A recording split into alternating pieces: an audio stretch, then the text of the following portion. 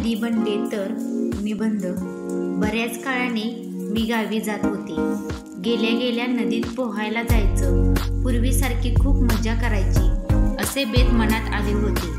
मनात आलं एकदा नदीच्या उगमापासून तिच्या काठाकाठाने खूप दूरपर्यंत जाऊन यावं, किती बहार येईल. वाटलं त्यापेक्षा मीच नदी बनले तर. हे डोंगरात सुरुवात करून अनेक प्रदेशातून रमत गमत समुद्रापर्यंत जायचं, किती सुंदर कल्पना.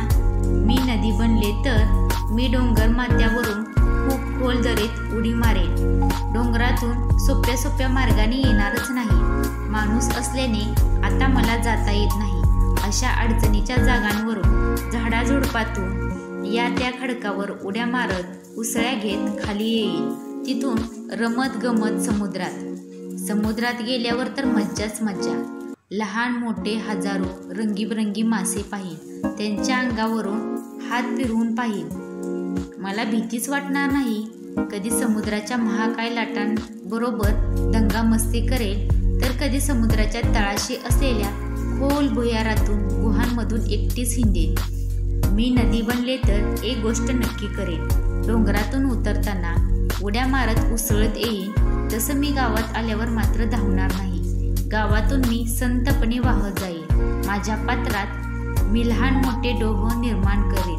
माझ्यासारखीच खूप मुले येऊन मनसोक्त ढुंकतील. मला त्यांच्याशी खेळायला मिळेल. मी काठावर मोठमोठी खूप झाडं वाढवेन.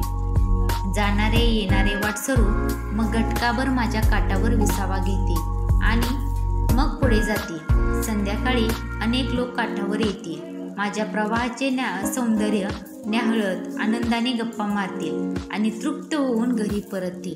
मी नदी बनले तर नदीच्या काठावरील सर्व परिसर सुजल सुफल बनवेन. मी आता ही मनोराज्य रंगवत आहे खरं, पण याचा विपरीत घडलं तर लोकांनी झाडे तोडून टाकली, पर्यावरण उद्ध्वस्त केलं तर मग मी आता या कल्पना करते ते माझं रमणीय रूप शिल्लकच राहणार नाही. पावसाळ्यानंतर लगेचच माझं पात्र कोरडे ठणठणीत होईल. काठावरची झाडं सुकून मरून जातील. लोक केवळ घाण करण्यासाठीच माझ्या पात्राचा उपयोग करतील. सांडपाणी सोडतील. घाण पाण्याची डबकी साचली, दुर्गंधी कदाचित रोगराई पसरेल. मग लोक मला शिव्या शाप देतील. माझ्याकडे कोण फिरकणार सुद्धा नाही. बापरे, नकोच ते नदी होणं. मला वाटतं लोकांनी आधीच प्रबोधन केलं पाहिजे.